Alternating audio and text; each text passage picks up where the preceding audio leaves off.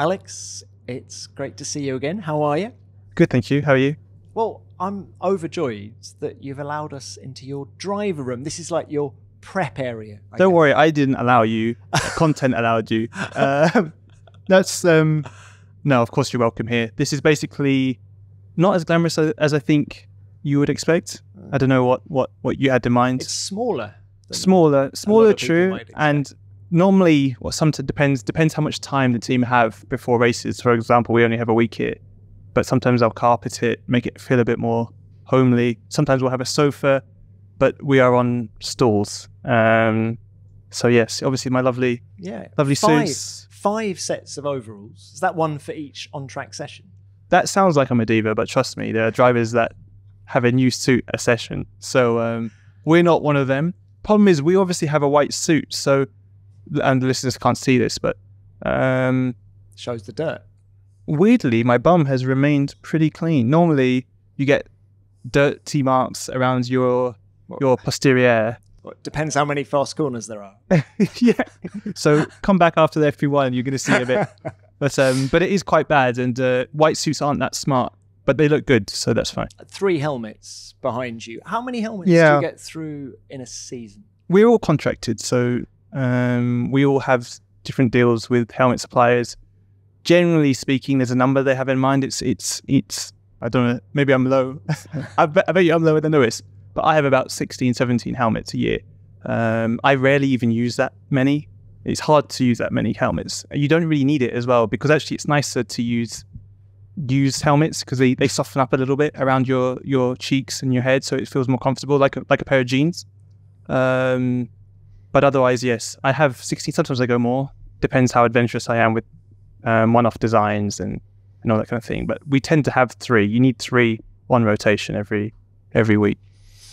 Well, that's great intel, and it's really is good to see you. And I was wondering whether you might have developed an American accent over the winter because I spent so much time in the US. Yes, yeah, I do. I like it there. It's my girlfriend's from LA, so it's a little bit easier, and it makes more sense to go over there, especially when Europe and the UK more than anything is exceptionally hot. So we end up cold. Sorry, cold. I'm getting confused. So it's nice to go out to LA. City LA is a bit.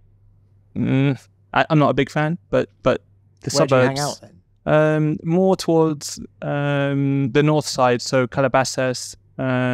It's called Westlake. People know that area, but in the mountains, more towards Malibu area.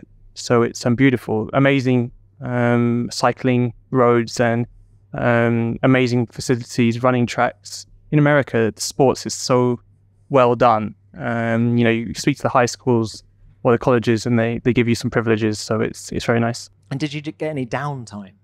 That is kind of downtime. It sounds weird to say, but when we are in the middle of training camp, that's the time away from racing. We're kind of doing our own thing, have our routine. My girlfriend, she plays golf. So we're kind of... We saw you in the Netflix Cup last year. Yes. Yeah. It was the day before the Netflix Cup. I had to practice, obviously. So my girlfriend's coach is actually based in Las Vegas. So it was perfect. So I did a session with him. We went to a really nice course. It's called Shadow Creek. It's like a very posh, very exclusive course. And I couldn't hit the ball. Literally missed every single shot. This is the day before. This is the day before. I couldn't. I was shanking it. I was just thinking in my head, okay, there's going to be a crowd behind us, around us. I am going to kill someone. Luckily, you're overthinking it, is what you're doing. I was overthinking it, and the coach said, "Don't worry. Your clubs are a bit short. We'll get you some better clubs, and you'll be fine tomorrow." I didn't believe him, because why would you? It doesn't really help. But it did. Or maybe it was just that I needed that little bit more confidence. That was the best I played for a long time. And I was glad to be able to do it in front of camera, in front of my girlfriend, of course, and in front of the professionals. Because, the first hole, it was a scramble. So you take the best ball.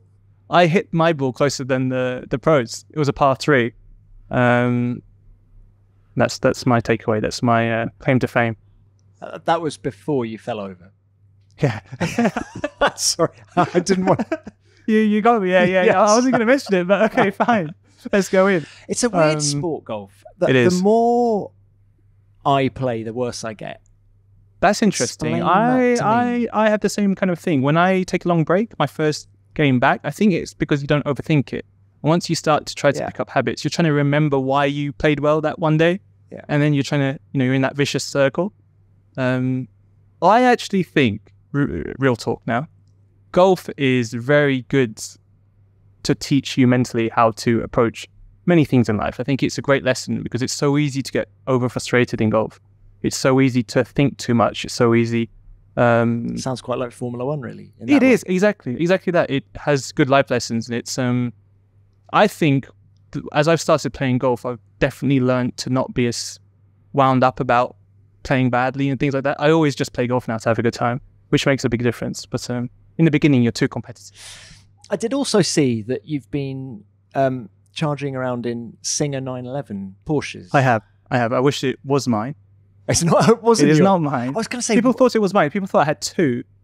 I said, with all due respect, I would need to negotiate a little bit more with James Vowles to be able to afford two. Alex, for people who don't know, the Singer 911s are vintage Porsches. They're called resto mods. That's the official term. Specced up beautifully, and they're now worth up to what, $2 million? Yes, you can. So actually, a shameless Williams plug, but Williams, there's a special edition of the Singer. So they have they have one built in America. It takes, I don't know how long it takes, a year and a half, 2 years for them to build them.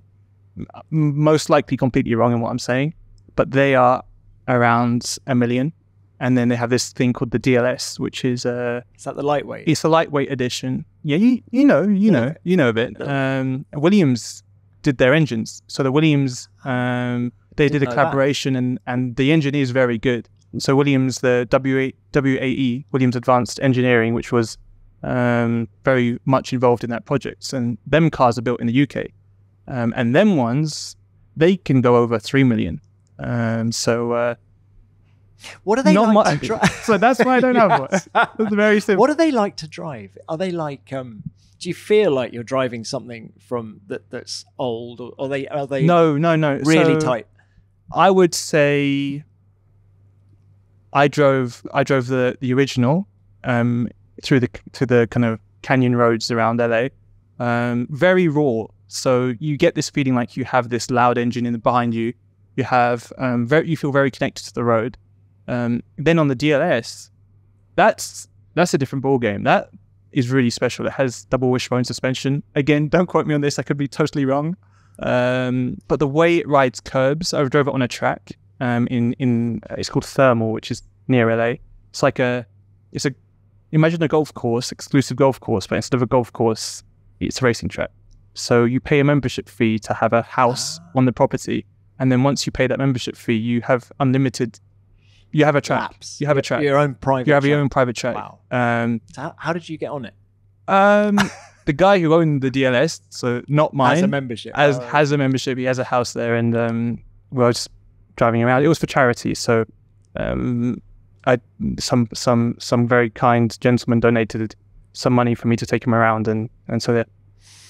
And how important was it for you to get some downtime at the end of a long and intense Formula One season? I remember you being quite ill in Abu Dhabi, actually. Yes, I got sick. I had a throat infection also after Abu Dhabi, so it meant my winter training was coming from quite far down in terms of fitness. I really had to work quite hard to get it. But did you do nothing after Abu? No, so I went straight into a training camp. I wanted to start training before Christmas because I felt so tired, and sometimes just doing nothing is not good. So you want to get your body moving. I wanted to build a good amount of fitness, better than how I finished in Abu Dhabi, just to make sure once I go over Christmas and New Year, which everyone takes off, there was less work to do when I got back. Because we had a weirdly long break, didn't we? We finished Abu Dhabi early December, so you kind of spend a month twiddling your thumbs a bit. So I did a bit of a training camp. I was about 2.5 kilos down from race one, so I lost over the year about 2.5 kilos of muscle. That is all muscle. That's all muscle. So I had to get that back up. And then your fitness, your cardio, your CO2, your cardiovascular system, it really does, your VO2 really does start to take a hit, just because you can't. Could you imagine when we do triple headers, when we're going in the hotels and airports and whatnot, and now that marketing are here, the marketing stuff, you at best get 1 day of training before you go into your next race, and then 1 day of training, and then you go into your next race. So on a Monday or a Tuesday after a race weekend, that's your time to train. It's not much. It's not much. But I'm interested, this weight loss over the year, did it affect you in races later on? With all the training you do, you actually arrive, at least for me, maybe some people are different. I arrive at race one as fitter than I do for the rest of the year, because I've spent all that time to just get out there and do my training. So you get race fit, but there's also general fitness. So your race fitness gets up, so your neck gets stronger, your core gets stronger. But then on the other side, your general fitness, your cardio and everything starts to drop, and your muscle mass starts to drop. So you start to lose in other areas. And I think the jet lag is actually a huge one, which people most probably don't consider as well. All right, this is an interesting topic, given where we're going next week. Yes. How are you going to combat Where are we going next week? In Australia. I leave on Saturday. So that gets you in Sunday, does it? Gets me in Sunday. So my plan right now is I will fly back from, as we are in Jeddah, Sunday night.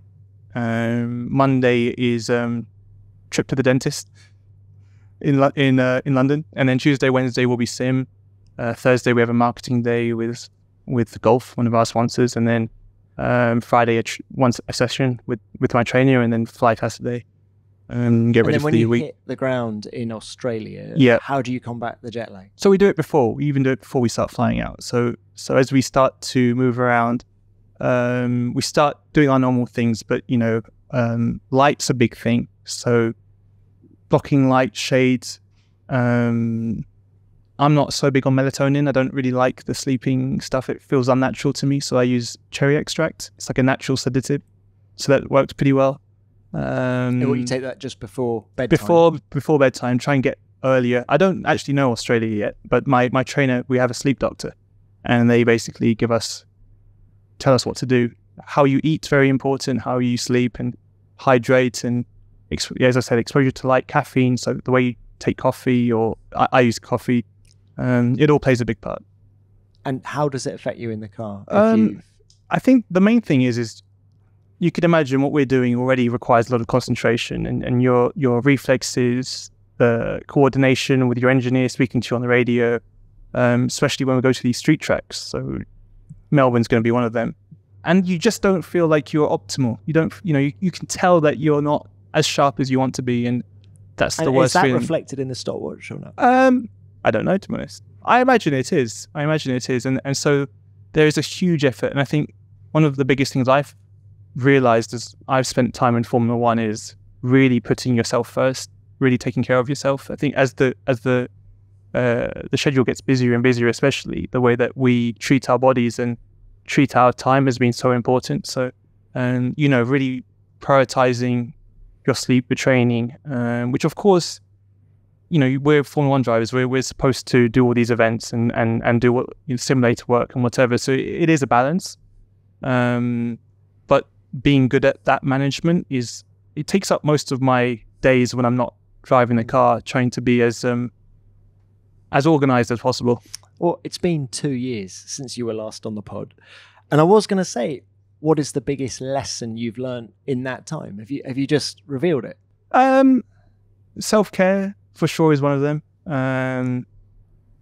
and generally speaking, it's more just being about confidence, and 2 years is 2 years of life maturing. So speaking with the team and understanding how to lead a team and how to develop a team and try and get the car into a better place. That's been most of the work I've done since our last podcast. I think when I spoke to you last, a lot of it's just trying to survive, trying to get another contract, trying to get an extension or whatever it was back then.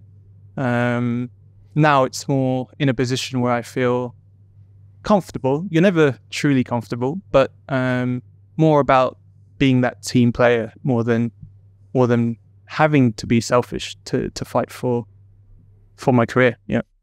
We all know that teamwork is a huge part of Formula One, but it's also the key to success in most industries and workplaces. So if you're on the hunt for the perfect addition to your team, let Indeed do the hard work for you. With over 350 million global monthly visitors, Indeed is not just a job search website, it's your ultimate hiring partner. Its powerful matching engine ensures you find top quality candidates quickly so you can get back to what matters most, growing your business. I've known people that have been in the same position as you, and I've seen how overwhelming the hiring process can be. And I can't help but think that if they'd known about Indeed back then, it would have saved so much time and energy. So say goodbye to the endless work of scheduling interviews, screening resumes, and managing communication.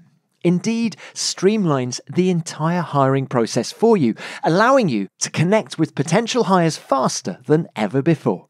93% of employers agree that Indeed delivers the highest quality matches compared to other job sites. And don't just take my word for it, experience the difference for yourself.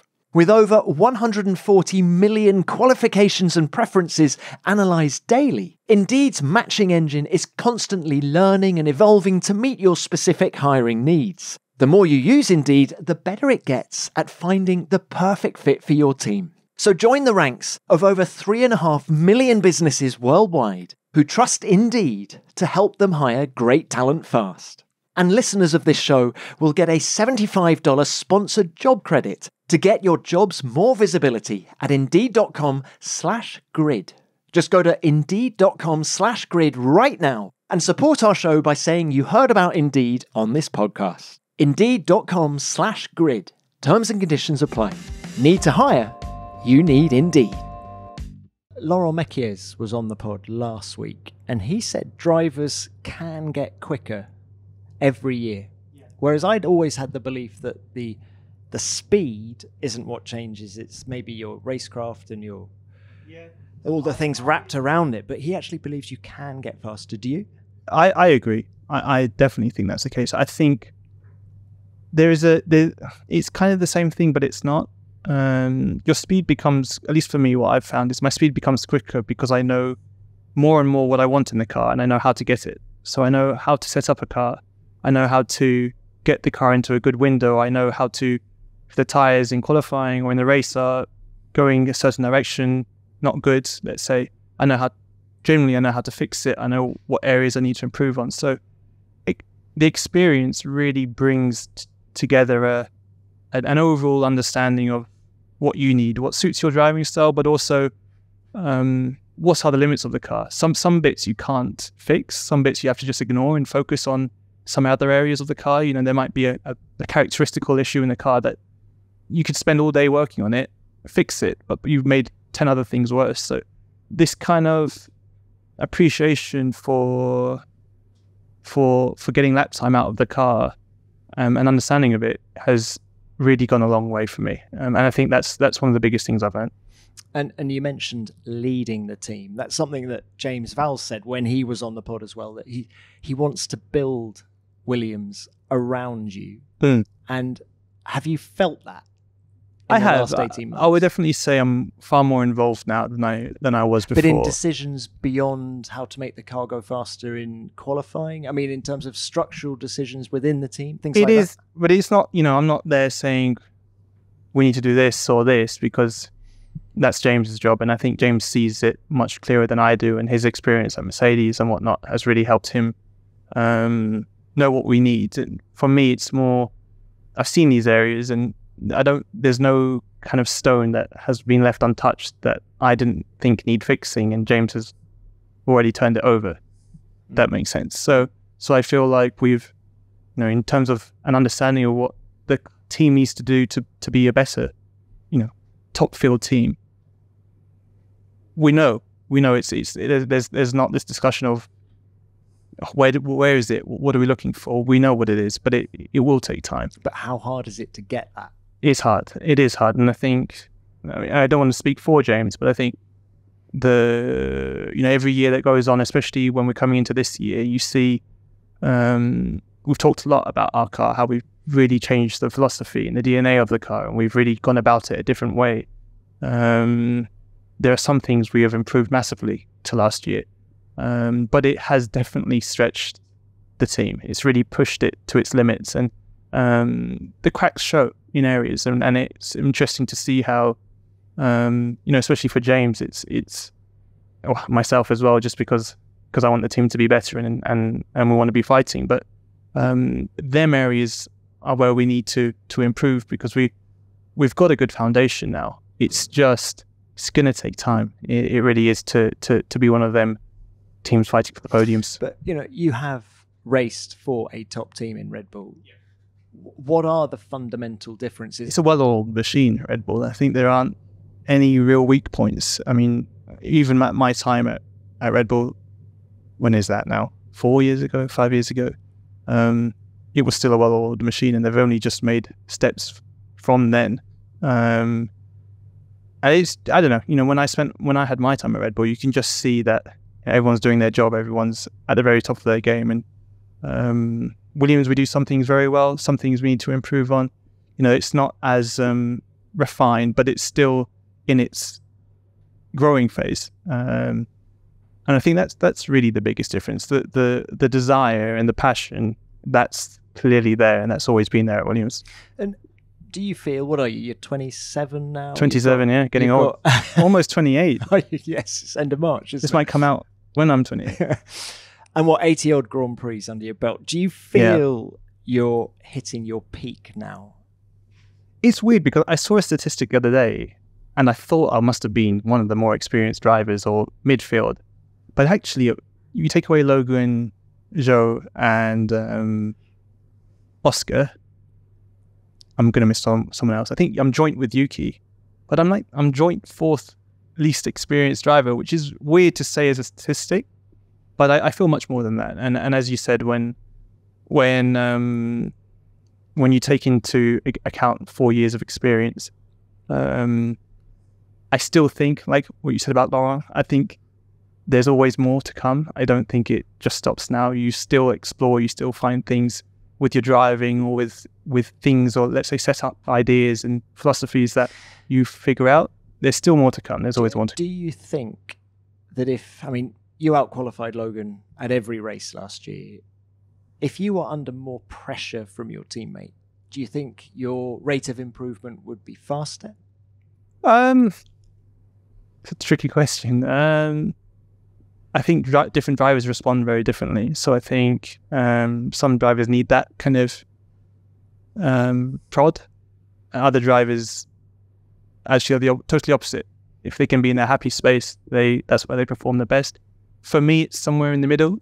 I think what I've learned is the more I can just focus and be in the present and not worry about the other side and that kind of thing, that's how I perform the best. But at the same time, I love that kind of that fight. I enjoy the competition. So yeah, it's somewhere in between. It's somewhere in between. But did you learn more when you had Max Verstappen and Danny Kvyat next to you than you do having Logan Sargent next to you?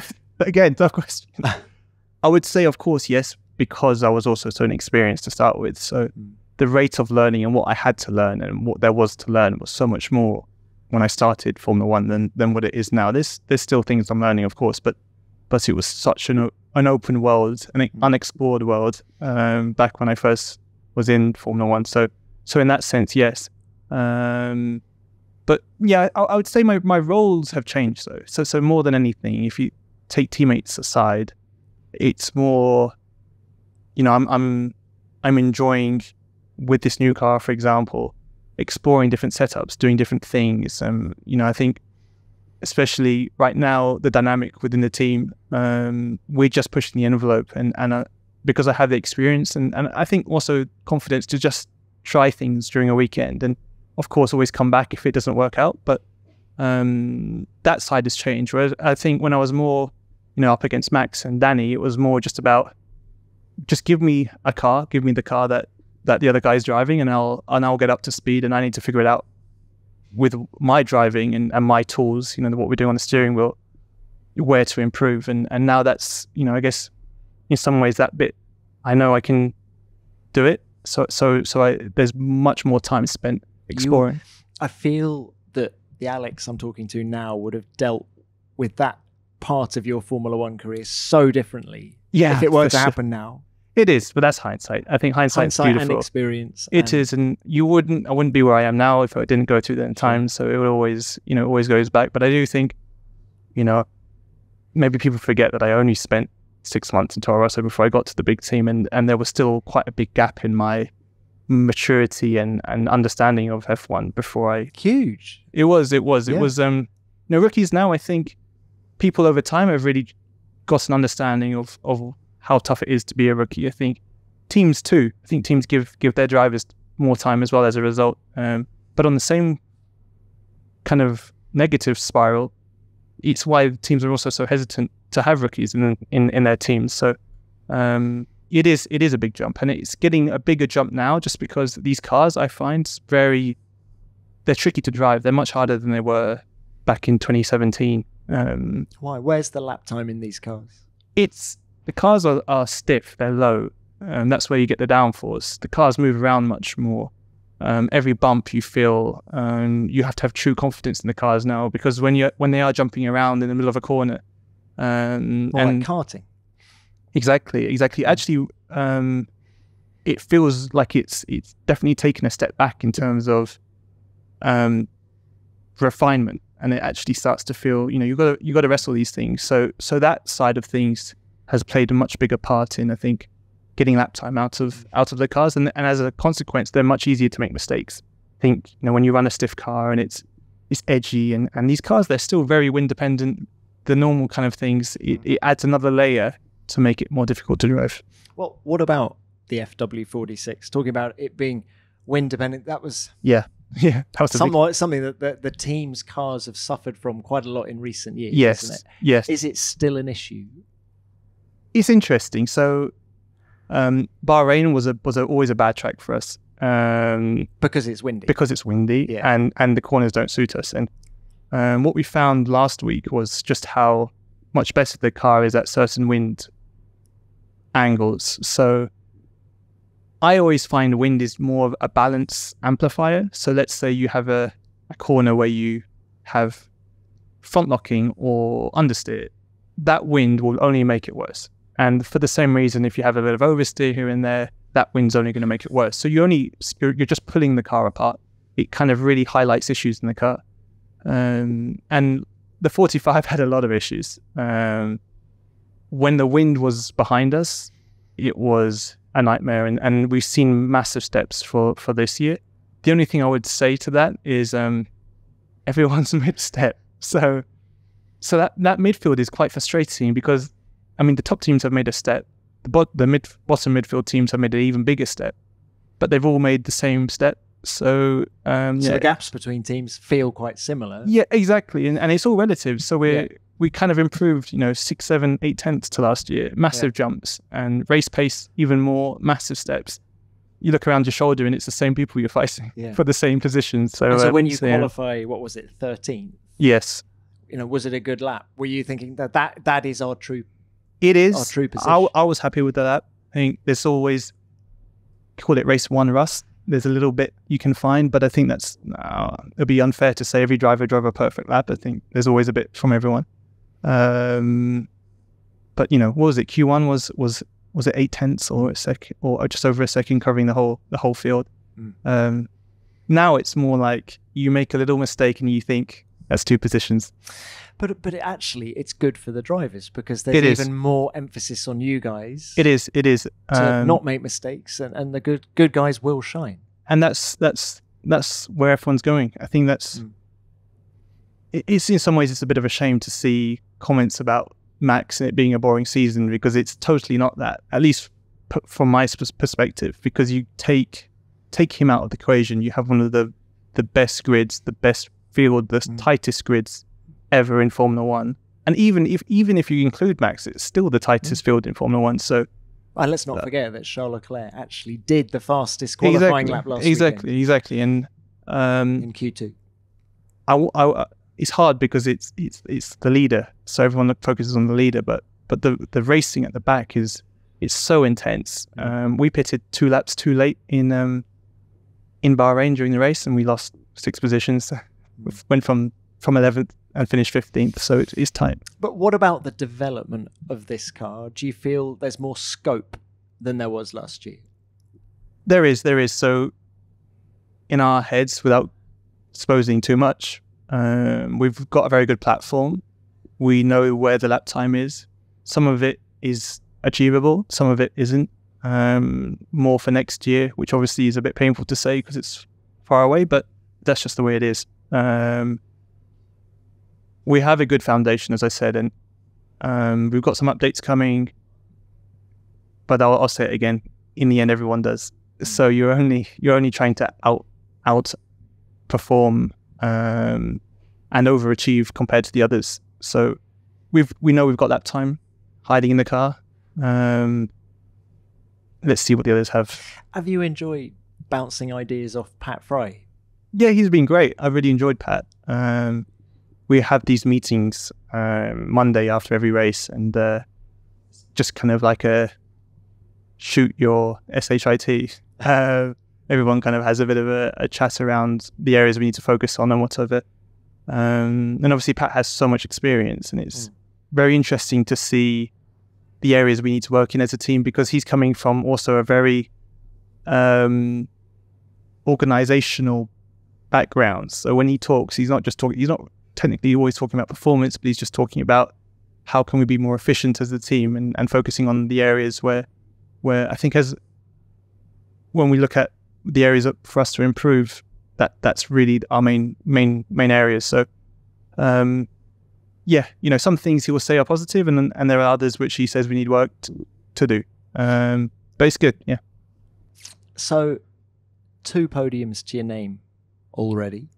Yes. Do you think is it too big an ask for 2024? We need something. Max and Lewis take each other out, and then Max and Lewis take each other out. Charles and Lewis. Oh no! At that point, we'll have Charles and Carlos. Yeah. We'll get a few of them out, and then we can go to the podium. Need exceptional. It would need something, but there's always 2 races, I think, in the year that happens, and you just got to be in the right place at the right spot, and you can have a chance. Look at Esteban in Hungary, for example. So there's always a chance. Right, I mean, look at the Alpines last year with Esteban's podium in Monaco, or Pierre in Zandvoort, I think it was. It is exactly. Maybe actually, just talking about those results last year, I mean, what was it? You qualified 4th in Zandvoort. Yeah, there you go. And we were genuinely running 4th or 5th for most of the race. We didn't have the greatest. We didn't take the gamble like other people did that race with the tyres. If you remember, it was raining, drying, and all these kind of things. We couldn't, because we were in such a good position. We thought we've got to just play it safe. We've got to stay out. But that's very true. We're not far away, and it's only going to take a little bit for us to get there. So let's hope for a podium. I'm not sure it will come, but I'll remain optimistic. Yeah, and of course, it's the longest season in the history of Formula One. And I know a lot of people listening to this will be going, what happens to the pets? While you're Don't away? worry, I have 4 siblings and a mum who take a lot of care with the pets. So don't worry, they are fed more than well. They are definitely living a happy life. What's do the not latest worry. count? Because they've got their own Instagram I always account. forget, but I believe it's 13 cats. Albon_pets. Albon_, please give it a follow. Albon_pets. We got 13 cats. Can I stop you 2 there? horses. Why 13 cats? I mean, I love cats, but so there's 13? always this thing, and I don't know if anyone can resonate with this. Let's say we want a cat. Fine. We've already got too many cats at home, but whatever. There might be a reason for it. Normally the reason is, there's a litter and they're struggling to sell them, or they don't know what to do with them. Okay, first person they call all the local dealer, breeders, exactly, all breeders. Alex will have one. Alex Albon will take one. So they call up and they say, listen, we got an issue, blah blah blah. So what often happens is my sisters and my mom will go to to collect, either a stray cat or whatever it may be. Somehow going in to get one, when they come home, there's 3 or 4. And it's like, where have these come from? And that's happened 3 times. And so you can imagine we were supposed to, in some ways, supposed to only have 3 and then ended up with 10 because there was 1 litter. We took 4. We were supposed to come with 1 and we took 4. So we got one called there's giraffe, hippo. Can you name all 13 cats? I got quizzed this the other day and I don't. The problem is I'm not there enough, so I really struggled to, because obviously a lot of them are brothers and sisters. It's really hard to know which one's which. So we've got Armani, Gucci, Prada, and Lucky. Lucky is just, I don't know why Lucky, but they were kind of a group. And then we have Goose and Duck, that's 5, 6. Then Hugo for Hugo Boss, that's 7. And then there is a giraffe, hippo. Oh God, lion. No, not lion. There's 2 more, which are, I'm going to get killed for not knowing this. And then there's Sushi. Then we have a dog called Otti. And then we have 2 horses. And there's Stan. Stan. So if you really want to know, each cat has numerous names. Oh, okay. So Amani is called Amani Mumu, and Aja. And then someone like Stan, so I call him Stan. Some of my other sisters call him Hugo. So can you see, there's this whole complex. Confusing. It is very confusing. I'm sure the cats have no idea what they're called. But in a nutshell, it's 13 cats, 2 horses, and a dog. And a dog.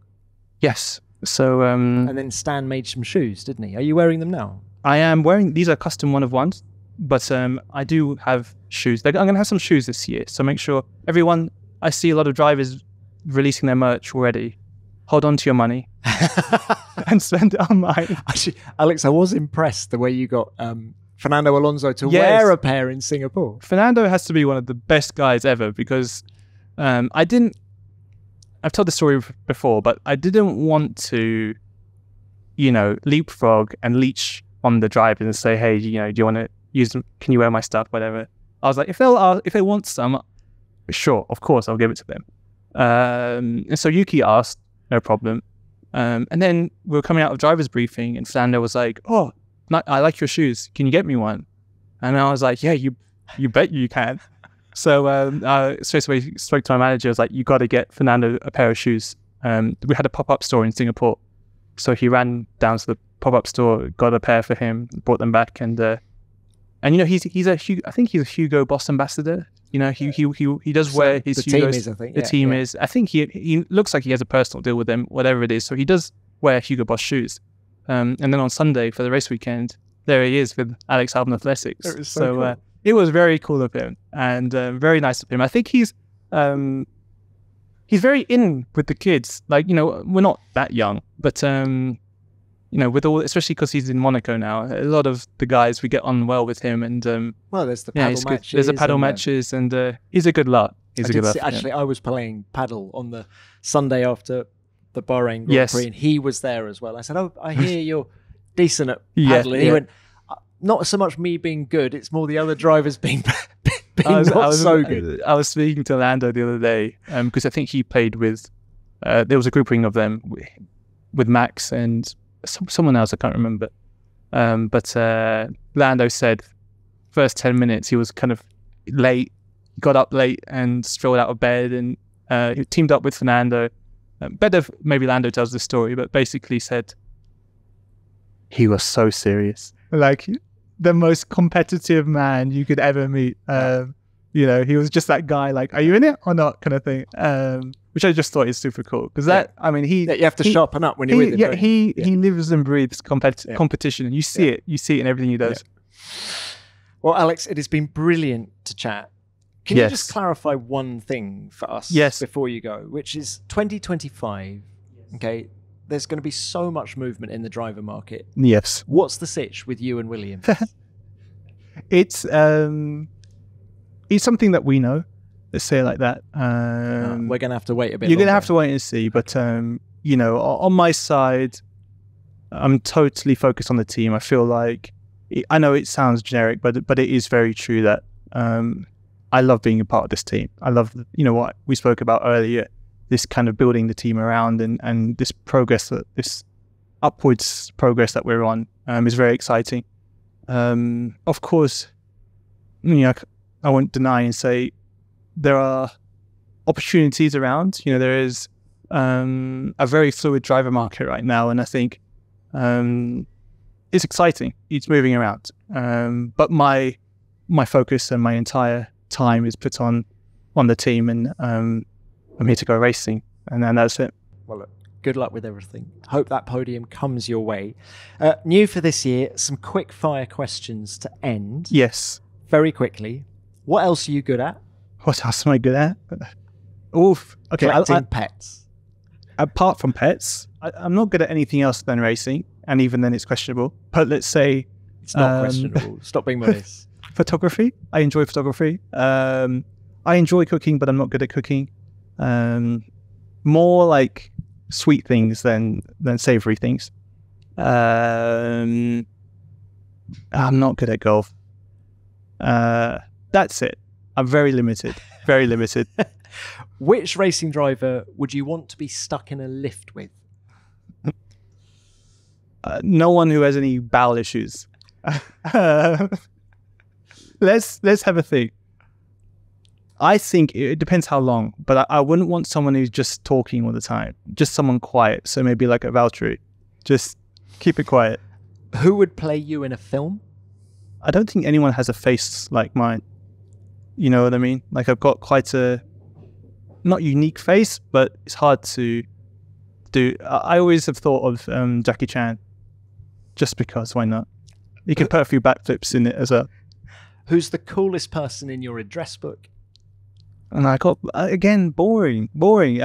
I'm not, it's my pets, my girlfriend, and that's me. And of course, the racing drivers. So I'm well out of the limelight. I'm not the guy to go to these fashion events or concerts. So